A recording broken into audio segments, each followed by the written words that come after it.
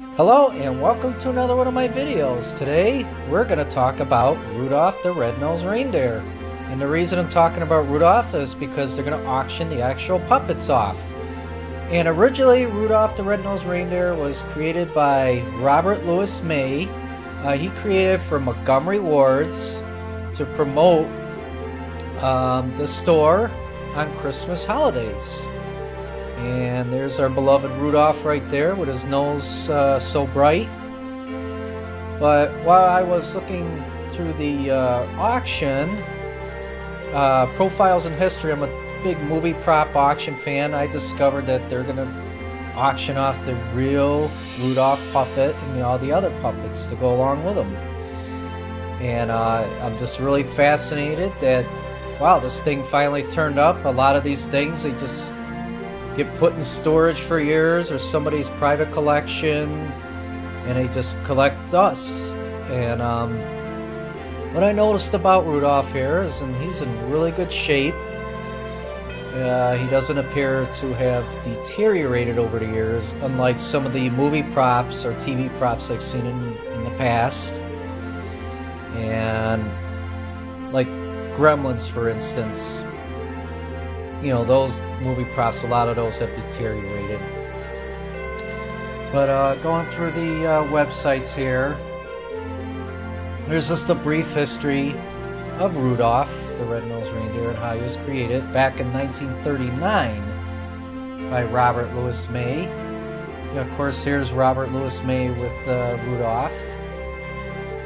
And you just kind of scroll down. This is the pamphlet they created to promote Rudolph, in a comic book here, of course. That's really cool. Kind of like their superhero for the holidays.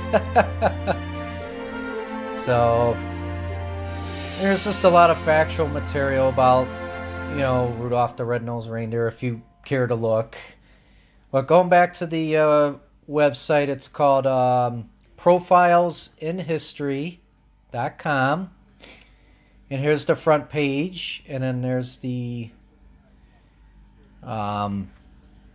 link to it and everything. I'll also have the link on the bottom of my description if you want to actually click and see the auction yourself. The auction will start on November 13th if you're really interested in buying the actual one and only Rudolph the Red-Nosed Reindeer. I believe they might have a few of the Rudolphs on there that were used in the TV movie back in 1964 for the holidays. And this is just kind of the description that Profiles has gathered on all these puppets. And it's just really fascinating to see how they came about. And here's Burl Ives. You know, he's sing that song, Rudolph the Red-Nosed Reindeer. Actually, that's the one I remember the most because, you know, they played it the most during the holidays. The first Rudolph the Red-Nosed Reindeer song was created by Gene Autry. He was the one who created the first Rudolph song. But getting back to Rudolph, here are the actual puppets in the catalog. You could also upload the PDF catalog of the actual auction of Rudolph the Red-Nosed Reindeer, but it's just really cool. And I believe he stands around 12 inches tall. And of course he's by Santa Claus. I believe they're auctioning all the puppets. Here are all the pictures, and they always remind me of the actual window figures you used to see back in the 60s, 70s, and 80s, and 90s, and they actually still kind of have them today. But the little displays that would move, the little animatronic displays in the window, that was really big in the holidays.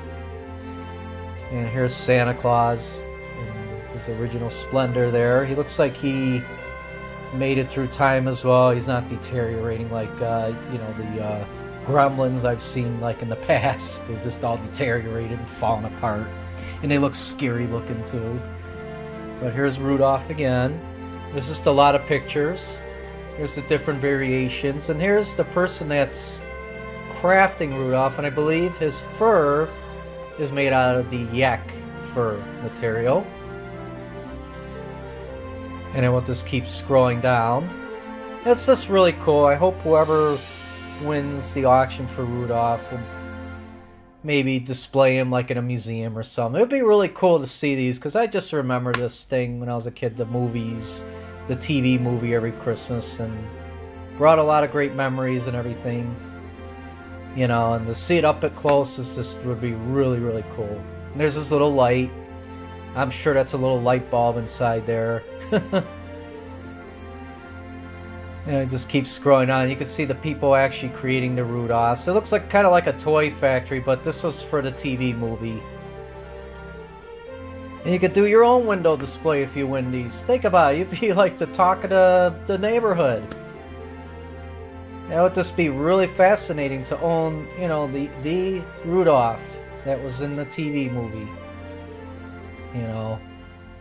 And of course, they made tons of these things, toys and everything. It's just huge. So again, thank you so much for watching my video. And please don't forget to hit the subscribe button. Take care.